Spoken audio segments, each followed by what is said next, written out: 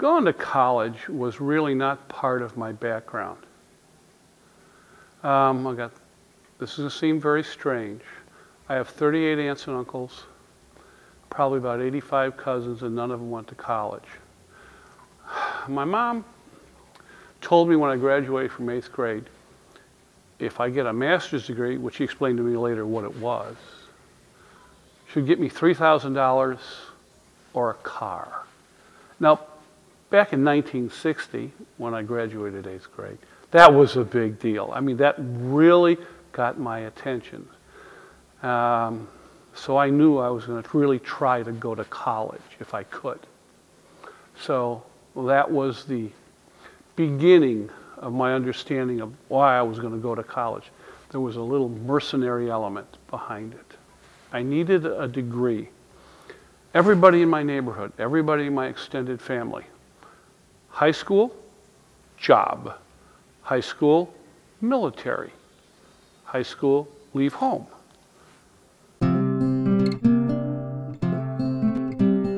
My mother motivated me to do this. And when you go through high school, over time you fall into categories. I was one of the smart kids category. I tried to play the athlete, and I was to a degree. But I was a smart athlete. And smart people went to college. And when I went to the University of Illinois, I knew only 3 other people from our graduating class of 800 plus that I knew were actually going to the University of Illinois. And that was the #1 place to go in our state because it was inexpensive and good. And I came from what I would honestly say would be a very, very, very working class environment for our students. So my mother, yes, and the more I understood what college was going to be about, I thought, well, yeah, I probably belong there.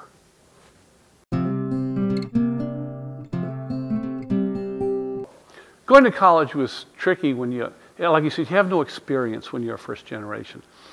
And you're scared and you're confused. And in 1964, let me tell you, there were college counselors, but they didn't have anything. There was nowhere near the amount of material that we have now. And shockingly enough, there was no internet. And so getting information was difficult. I had 2 interviews at private institutions in the state of Illinois, private colleges that wanted me to come and were willing to give me a scholarship for my scores on the ACT, which is the Midwest version of the SAT, and for, believe it or not, my wrestling ability. But even with that, it was cheaper for me to go to the University of Illinois in Urbana-Champaign, which was a better school, a very large school. But I came from a very large high school, 5,000 students. But going to the University of Illinois was cheaper and had a higher rating that I could find. And so that's where I went. First year in college. Okay, first of all, it was confusion and fear. As a freshman in 1964, you were fortunate enough that they picked all the classes and times for you. So my calculus class was Monday through Friday, 8 to 9. That was a wonderful time to start. But I was nervous, so I was usually at calc class at 7:45, 20 to 8. I didn't want to miss anything.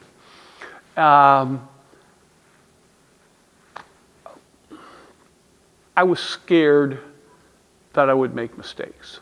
So I studied, how do I put this, all the time I wasn't working and sleeping. All right? So I was very dedicated. Since nobody in my family that I knew of, and I found out nobody in family had ever gone to college, so I was correct in this, I couldn't fail. I just couldn't. It would make me, well, here's somebody who's gone to college and he failed. I guess nobody in the greater Holle family has a chance. Well, no. I was going to study. And I did. It made me a rather boring person, but I studied and I worked and I slept and I studied and I worked and I slept. It was a very easy routine, but the grades were good. I got perfect scores my first 2 semesters. The first C I ever got in college, the only C I ever got in college. Unfair, you bet. It was a biology course. The instructor was, as I found out later, quite insane. The final exam, I had like 75% B going into the course. It was all multiple choice and matching. Now think of matching. 3 pages of columns, 3 different pages, and they could match on any page. Okay, like 30 names, 2 matches. And I worked like a dog, and I have a good memory. And I got a C for the course. And this is the time I was really mad and upset. And the guy said, well, the guy quit the university, and we can't change the grades. Sorry. And there was nothing I could do about it. Now, I understand when the administrator says, you know, that's it, guy's gone. And, you know, I got nothing to do but go away and get upset to yourself. But it bothered me. I was going to make sure when I taught, because the longer I was in college, the more I sort of liked communication between professor and student. And I had some really good history professors who actually did talk to students, who didn't find us beneath a conversational level. And so, if I was ever going to do that, no one was going to find out why they could not find out why they got a grade from me. So, Dr. Holle is always available. And my students get that day 1. So never say, you can't get a hold of Dr. Holle, because I know you're lying. I tell my students not to plagiarize, but I borrow heavily from others who have demonstrated that they can do something better than I can do, or they've restructured in a different way. I have borrowed certain techniques from my mentor, Chester Starr, about teaching. I have seen people on the 17th floor of the Department of History in the Patterson Office Tower. I have borrowed from numerous people. I found certain things, no matter what you borrow from, you have to have a core of values about teaching. You must really be excited about what you're doing. I teach ancient history, not what you would call something that rivets young minds. Greece and Rome. Oh, Gladiator? Well, I'll tell you what's good about it. The 300? Not so much. I talk about the early Christianity, which gets them sort of interested. But in general, no. But I get a lot of students is because they see in my presentation my questioning of them in class, even in lecture, that I really am interested in this. And if I'm interested to such a degree, maybe there's something in there that they're going to like. And I find that the more interest I show, the more response I get. Now, I'm not faking it. I really do like ancient history. I have from the beginning. So there's no falsity in this.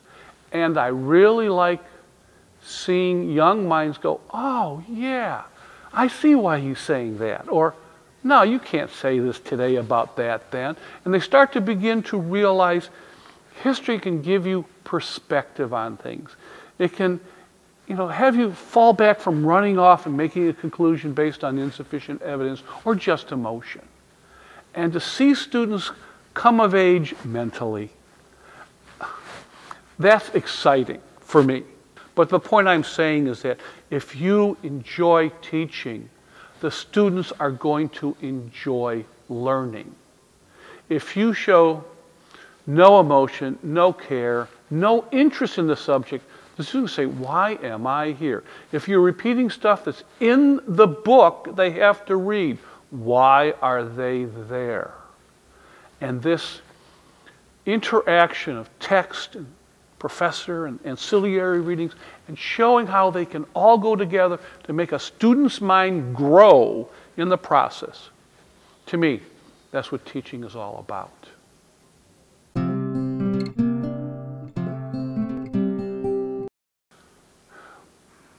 Don't react too quickly.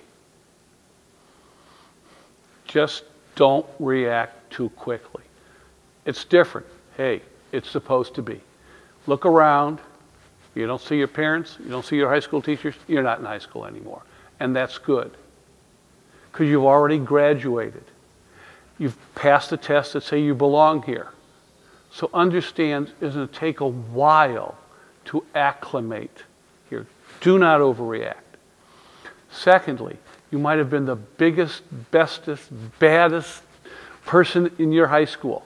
Well, there's a lot more of you now here. And realize what an A might be in Pike County or Western Kentucky or anywhere else. Might not be an A in Dr. Holle's class.